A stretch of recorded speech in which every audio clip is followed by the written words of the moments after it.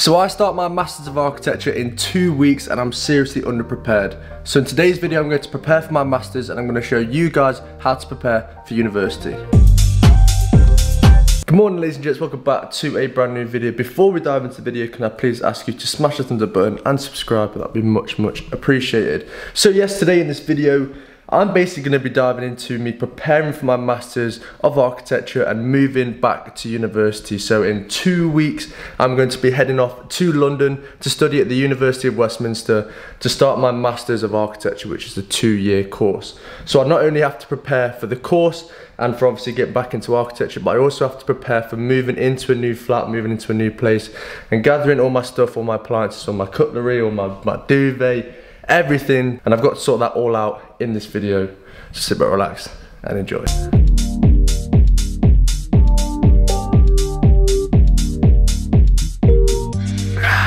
Oh yeah. So currently my desk space at the moment is just peppered with just a load of stuff.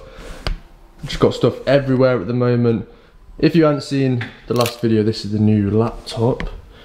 Make sure you check out the previous video. But yeah, so I've got to sort out all of this. I'm taking this desk to university as well. So I've got to figure out how to take these legs off to fit in the car. But yeah, so I'm taking all of this, taking the desk, taking my monitor, taking pretty much all of this. And I've already made a head start with putting together stuff like my grill, chopping boards, pro markers, notebooks, notepads, whiteboard, rice cooker, Tupperware, stuff for uni, sketchbook, cutting mat, coffee machine, everything. I've got a full list here of everything I need. So in here I've managed to cram in all the essentials that I've been needing while studying architecture, so all of my equipment. And I'll just quickly run through this. Sketchbook, pencil case with all of my pencils, pens, everything, scalpel, the whole lot. We've got a roll of tracing paper, allergy relief, always comes handy. Big rubber, curve, metal ruler, masking tape, pins. We've got loads of Yoo-hoo glue, which is also really important. Highlighters, willow charcoal, coloured pencils, because sometimes it's quite nice to do a drawing with some coloured pencils. Notebooks, lots of them. Hard drives. These are really important for storing work. More pins, and these are pretty much just the bits and bobs that I'll be taking and that I might be using for studying architecture. And then of course I've got a cutting mat, I've got a bigger sketchbook, I've got loads and loads of pens and different types of pens, which is really important as well. So with starting my Masters, luckily I've already obviously gone through the undergraduate, I've already got a degree, I spent time at university, so most of the stuff that I had at university before I could take with me to my Masters, so I don't actually have to buy too many things, which is a good thing because it can get quite expensive. But tomorrow I'm actually going to be heading off to IKEA to grab a couple more things.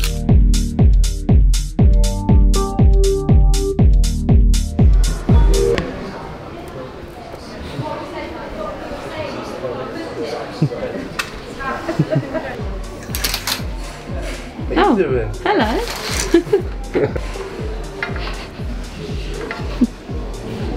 Whoa, good flip.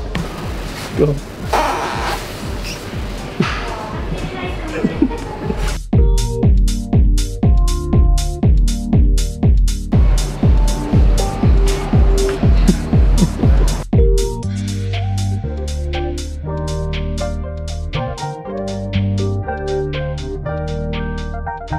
Only came for a spatula. Okay, successful trip out to IKEA. We've got everything we need. Went a little bit overboard. Literally only went out for a spatula. Literally only went out for a spatula and ended up coming back with all of that stuff. But we're all prepared now. We're all sorted in terms of the house, the flat, the kitchen, all of the appliances, everything that I need. So now I'm going to talk about how I got myself set up. I'm prepared for my Masters of Architecture.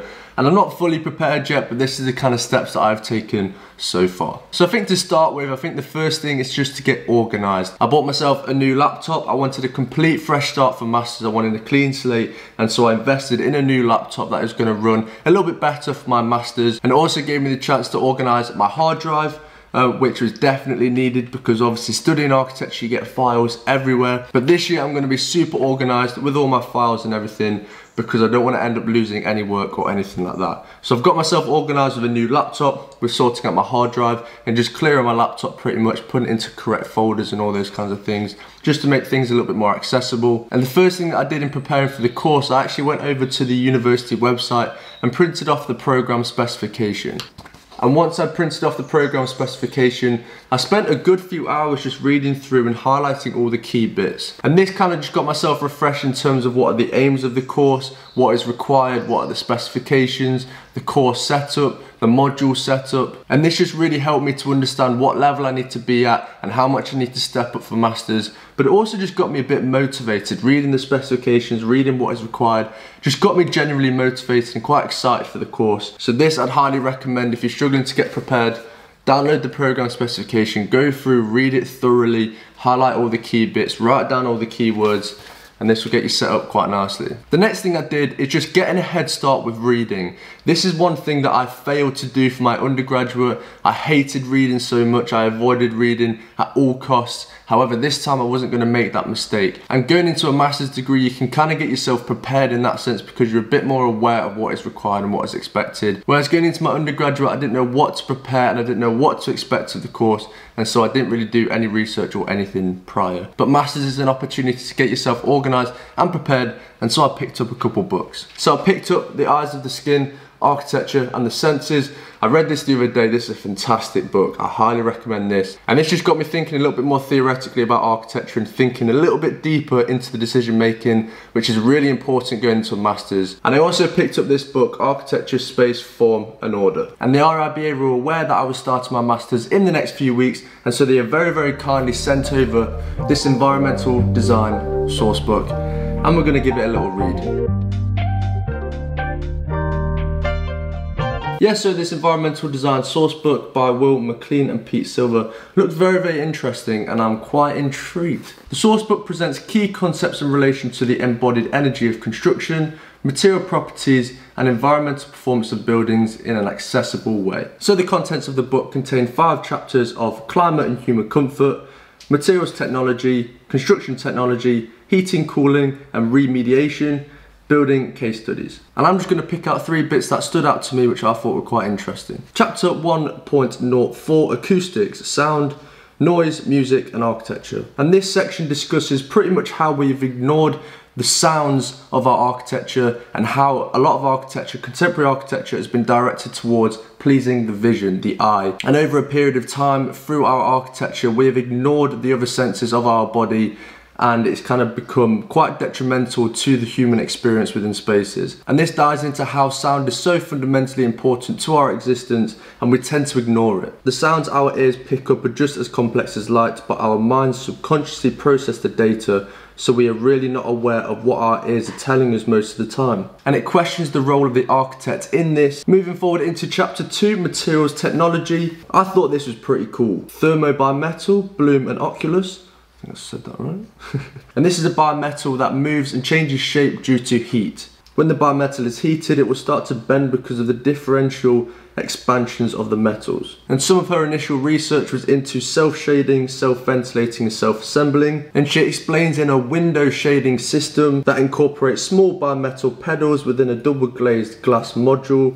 And as the temperature from the sun increases, the bimetal elements deform and block the sunlight and shade the building's interior. And so the idea is that it reduces artificial cooling. So obviously when it's hot, the metal will adjust and change shape and deform, which will block the light, which is going to prevent the heat coming into the space. And therefore it's reducing artificial heating by 28 to 42%, which is pretty cool. And finally in chapter 5, there is a feature of buildings that aims to illustrate a range of projects that through material composition, site specification, or technological ambition presents different models of ambitious environmental design. And it explains quite a few projects through diagrams and through imagery. And the environmental design sourcebook attempts to highlight a range of design approaches, issues and technologies with which to develop sustainable designs in our age of climate change. And I would highly recommend it. It's a great book. I'm personally going to be using this whilst at university, whilst studying my masters, because I think it is a great source book. And if you want to pick up one for yourself, you can head over to the RIBA website and use the code EDS Rowntree 7 to get yourself £7 off.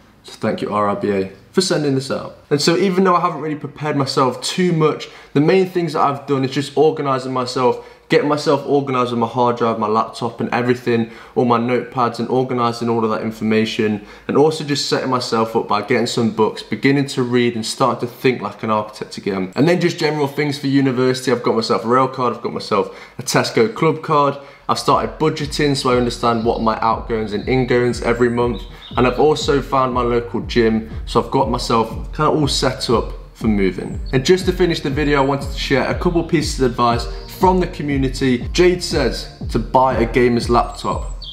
Probably quite a good suggestion. Alex says pick projects you are genuinely passionate about. I think that is really important, and I'm definitely going to do that going into masters.